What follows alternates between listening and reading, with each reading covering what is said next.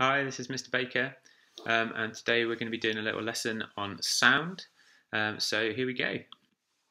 So last lesson, you did your lesson on sound and just introduced you to what sound was. Today we're going to be looking at how we can see sound, kind of.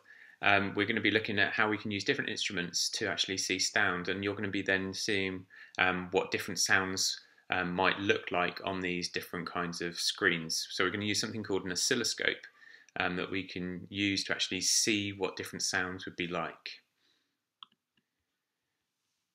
So imagine that you've got your up-to-date MP3 player like this connected to a speaker, and it's also connected to this thing here. Now this thing here is a screen that we call an oscilloscope, and you can see that it's got lots of little boxes on there. And all those boxes, there's some on the x-axis that are going along, some on the y-axis that are going up, and then you can see this curve on here, which is kind of marking out a graph. And this is basically the sound that is coming from your MP3 player here, which is playing on your speaker. It's just a visualization of that. So watch this little clip, and then we'll carry on looking at how we can see sound.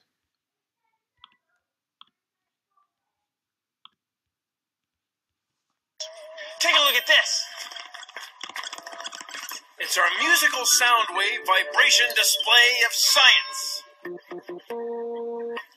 This is an electronic keyboard. And this is a piano.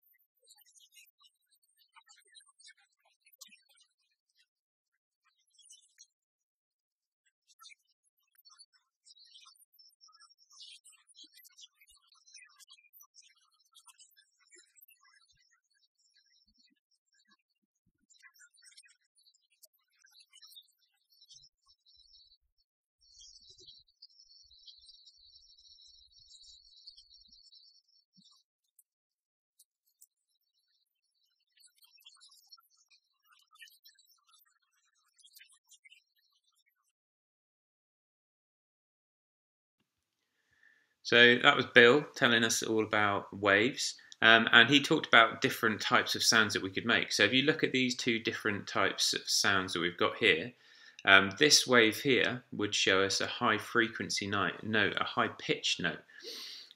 This note here would be a low frequency note, and you can see the difference. Basically here there are more of the waves, and here there are less of the waves. So there are more waves every second here, so it's got a higher frequency, higher pitch note. We've got less waves every second, so we've got a low frequency, low pitch note. But it's just the length of the wave. There's nothing to do with the height of the wave at this point that tells us anything about the pitch or the frequency. And if you looked at it on an actual oscilloscope screen, then this is what you would see. So a low pitch note would be one where you'd have here so many waves along the x-axis, along the time along the bottom.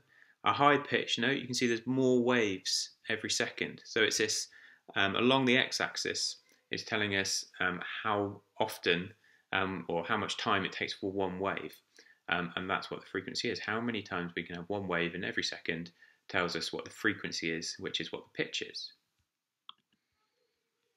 Okay, and then the other difference is to do with how loud something is. So you can see again, this here we've got two waves that are the same amount of waves every second. So we've got two full waves here in both of these diagrams. But here we've got one that's got a large amplitude. And what we mean by the amplitude is from the middle to the top. That's the amplitude. And you can see that that's quite big.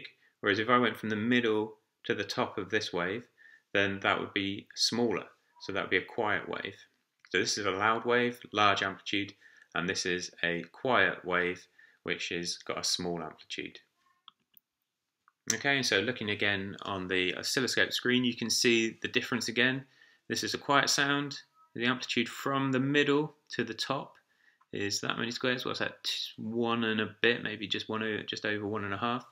And here we've got a loud sound, which is about 3 squares. So the Y scale here, or the Y gain is what we call it, is 3 squares, whereas here it's only just under 2. So this would be quiet, and this would be loud. Okay, so have a look at these wave traces here, and let's see if we can answer these questions. So which trace on here represents the loudest sound?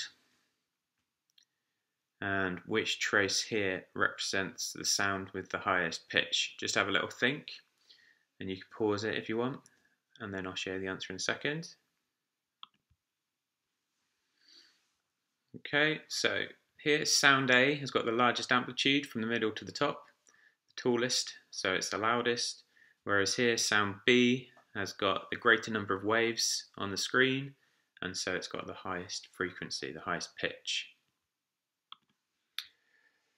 Okay, so this is what we're trying to get to. So have a little look at this and see if you can do all of the things that we've got here. And that's it for seeing sound. Thank you.